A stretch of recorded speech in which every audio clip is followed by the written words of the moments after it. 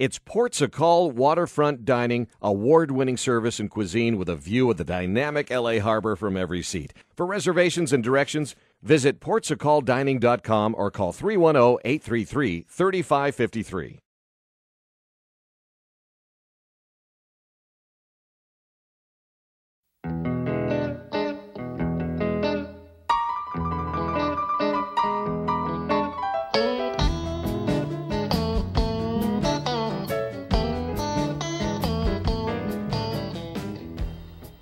Hey, here we are at LA Radio Studio, the Z Spot. How y'all doing? We're here having a good time. Marla White. Hi, everybody. Thanks for joining us today. Yes, we have some great, we got 4 shows we're taping for you right now that are going to be available on iTunes through the LA Radio Studio, their podcast. We're very excited about doing these short shows with lots of information on them, and this is our 3rd time in the studio. We've got 5 shows under our belt, 1 nice long concert, and 4 short podcasts. And today we are going to be talking about the Rams in some way or another. And why the Rams, Marla? Oh my God, let me just tell you, the LA Rams coming back. I mean, the Rams coming back to LA is a huge thing. I mean, we haven't had a football team here for a very long time. And, you know, they were here. And the great thing about the Rams, I think, is we're coming back to a city that is so powerful within the NBA, so powerful within hockey, which we'll be talking about later. Oh, my God. Go Kings. We're Kings in 2017. I think she likes sports. You know what? I really don't. I was a one-sport chick until the Rams came home. And let me tell you why. When I was little, we had a neighbor who was on the original LA Rams team, 1966 to 1970, Maxie Baughan, number 55. He was our neighbor. He lived near us. And so it was a big deal for my parents, you know. And so that was my association with the Rams. And so when they came back to LA, my first thought were these childhood memories of going to school with his son and just remembering my dad, you know, how great it was that Maxie Baughan was a neighbor and that, you know, we were fans. And so the first thing I thought was, I have to track this guy down. Right. And absolutely. I have to find out where he is and what he's been doing. And a friend of mine, a very good friend of mine, tracked him down, got his number, and I spoke with him and his lovely wife, and they have agreed to join us today. And so we will be speaking with Mr. Baughan. I'm super excited to find out how his time with the Rams was, what, you know, he went through, and how he feels about the Rams coming back. So I think we have him online. Mr. Baughan? Yes. Oh, hello. Welcome. Thank you so much. I'm so thrilled that you're here and we're talking to you, number 55. I'm so excited. Thank you again for joining us today. I really appreciate it. Well, thank you. It's my pleasure. Oh, well, my first question, as I mentioned when we spoke, is how did you feel when you were on the Rams? You were with the Rams 4 seasons, and I know during that time, I think that you won 4 Pro Bowls, if I'm correct. I know that you won 9 total, but 4 were during your time with the Rams, 66 to 70. Can you tell us just a little bit about how that time was for you and what it meant to be on the team? Well, I was traded to the Rams from the Philadelphia Eagles. Right. And I George Allen was traded. George Allen traded for me, and I have kind of always been a player that went by the book, and George Allen was a coach that went by the book. Yes, sir. So it just fit just perfect. Yeah. And to have guys like Merlin and Deacon and Lamar Deacon, Lundy and Roosevelt Greer playing in front of you made it a heck of a lot easier. It must have been an amazing experience. I have to say, you know, I don't know much about football, but what I do know is when you talk about amazing linebackers, you are the first name that comes to mind. And when you talk about pro football and one of the best linebackers in the business, that would be you, sir. And I know that I think you were quoted one time as stating, Coach Allen, George Allen, that you learned more about the game during that time with him. Is that correct? Yes. Yes. Was it you guys used to watch game plays back together? True. That's how you guys bonded. Well, every day early,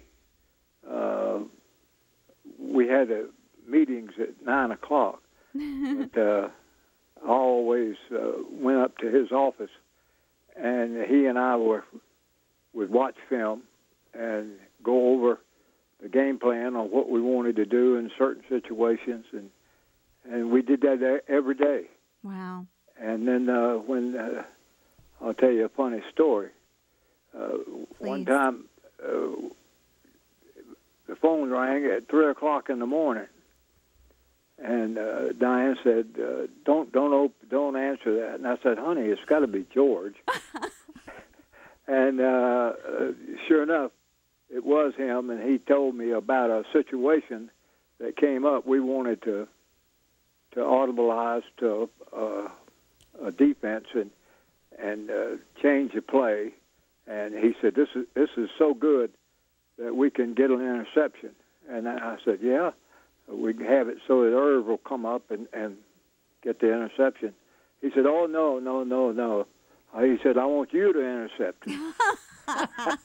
So sure enough, we practiced it, and we came game time.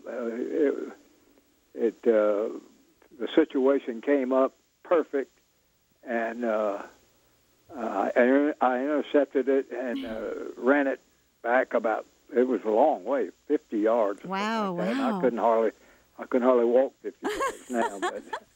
But anyway, it was so big a thing that George, when I came off of the field after the interception, is usually a big thing for the defense. But when I came off the field, he didn't even look at me. Oh. He expected me to intercept that ball. Oh, yeah. There wasn't no ifs, ands, There's no question. or anything about it. He expected me to intercept it, and then the first time I saw him, he walked up to me. He said, "So what?" that was his. That ain't no thing. Yeah, he said we had that one. So, And you did. You did. Well, my gosh, Mr. Baughan, I can't tell you what an honor it is. And I think it's so funny. I just as a side note, I think it's so funny that you said audibilization. Audible. It's a new word that I learned Saturday. Audible, change in play, which I think I'm just going to take into my life. And I'm just going to go along in life and I'm just going to say, I'm going to call an audible. And I'm going to change things in my life going forward. But that's just a side note. That's great. I wanted to ask you what you think about the Rams coming back. Did you watch the game on Saturday against the Cowboys? I hope you did. I did not. What? Well, Marla, he did play for a lot of other people, too. It wasn't on up here. Oh, goodness. We're going to have to get that changed. Good heavens. Well, they were in the Coliseum where you spent a few years, Sure. and it was a beautiful thing. Let me just tell you, I am not one to sit down on a Saturday and watch a football game, but I got to tell you, those boys were ready, and I was terrified the first 10 seconds when Lucky Whitehead came on that field and took that touchdown. I was like, what the hell? In 10 seconds, I thought, oh, crap, what are we doing? And those boys came back in the second, and I get these wrong, there's 4 quarters, second period. I'm not really good on football just yet, but they came back after the halftime. And they killed them. They absolutely killed them, 28-24, and took those boys down. And I just couldn't be more proud and more thrilled. And I know that we're getting this brand new stadium someday, and I really don't care. I was thrilled that they were in the Coliseum, thrilled that they were back, where they belonged. Question for you real quick. They are playing the Kansas City Chiefs this Saturday. The Chiefs were number 2 in AFC West last year. What do you think about the Chiefs? What do you think our chances are? I think we're going to go 2 for 2. I tell you, this time of the year, it's hard to predict anything because injuries play such a big part in football today. That's true. All of a sudden, you may have the best team in the league, and then all of a sudden, a week later, you may have the worst team in the league because of injuries. True. So, it's something that hopefully it doesn't happen, but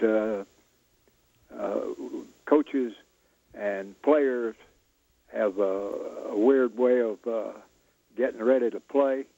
They have to be ready, and the injuries are part of the game. You just got to hopefully you can live through them. Right. Right. Hey, Maxie, this is Kelly. I'm Marla's co-host. Your resume and how many teams you've played for is amazing, and it comes to mind a little bit. My husband grew up as a Methodist preacher's son and had to move a lot, every 2 to 4 years, and it looks like you guys did a lot of that. How was that for the family and for you, moving around a lot? Well, it was okay with me, but my wife, I'm not sure she liked it.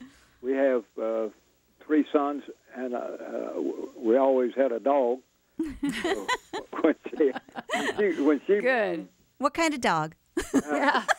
a dachshund. Oh, love it. Long-haired dachshund. Love it. And we I had to get an apartment, and we had a house in Atlanta.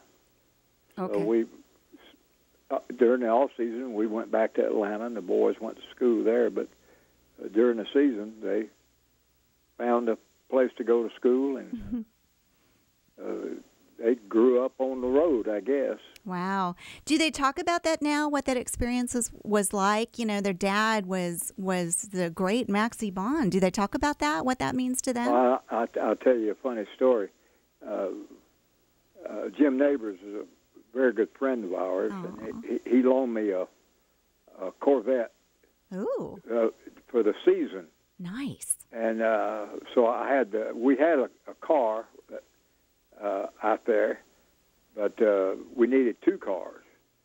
So Jim let us borrow one of his, and on Saturday I took the boys to practice, and George let them how fun. Yes. be out on the field and throw the ball around a little bit. And he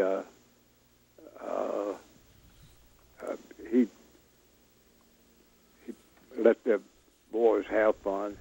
And one day I was going home, and a policeman pulled me over, and the boys were in the back, and the policeman came up and said, "Hey, Maxie, I want your autograph." Like that, and the boys, they thought that we were going to jail. But, so we didn't go to jail, and I gave him an autograph, and he let us go. So. Well, let me just tell you that I have your autograph as well on a photo that I still have and treasure to this day. Well, And thank you. well, it was a pleasure. I was in kindergarten, 1st and 2nd grade when I went to school with your son, and it's just an awesome pleasure to have you today. I just want to thank you for joining us and taking the time. And can we call you again as the season unfolds? Can we, Mr. Baughan? Could we call you again someday? Oh, sure. Oh, yay! Because we're going to need some of that prediction and take it to Vegas, aren't Yeah, we? we need a pro. We need a pro to talk to for sure. But thank you so much for taking the time with us. We really appreciate it. It's been an absolute pleasure. Thank you. Thank you, All Maxie. right, take care. Bye-bye. Bye. Bye. Okay, what a joy, right? Yeah. What a joy. That- Is he a doll? He's a total doll, and I think he's going to be the I Z love Spots him. pro football. He is. He's going to be our expert. caller. Our Yes. color commentary? Is that Yes. what that's called? Couch commentary? I don't know. Something like that. Yeah, whatever right? you want him Whatever. to be. You're the boss, Marla. You obviously love the Rams. I and do love the Rams. And now are a big football lover. I do love the Rams. All right, That is good. for sure. So we're going to end with the song because this is what Marla wanted because the Rams are coming back to L.A. or they're here. Yes, they're here. ma'am. They are here and they're here to stay. So back to L.A. Thanks, guys.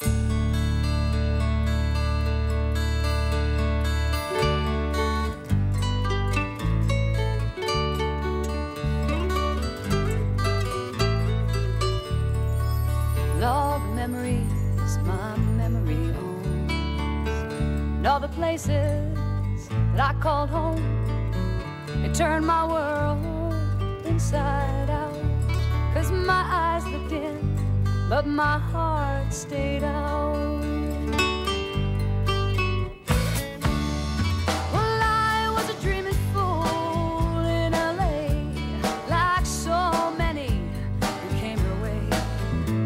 But I was dying with my dreams and living with life.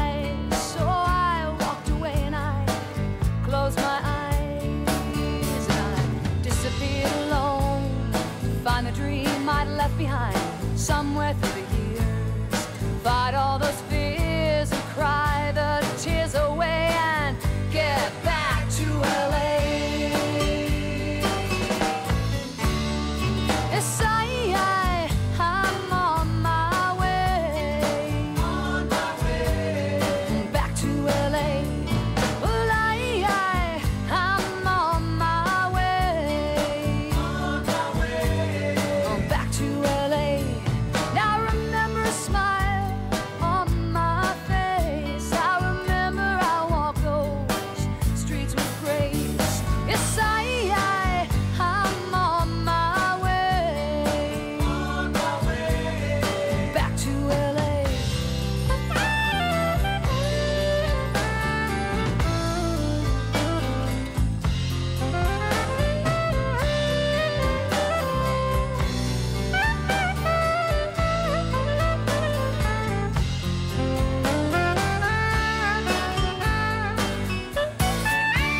Yes, and all the memories my memory owns, there's just one place that I call home.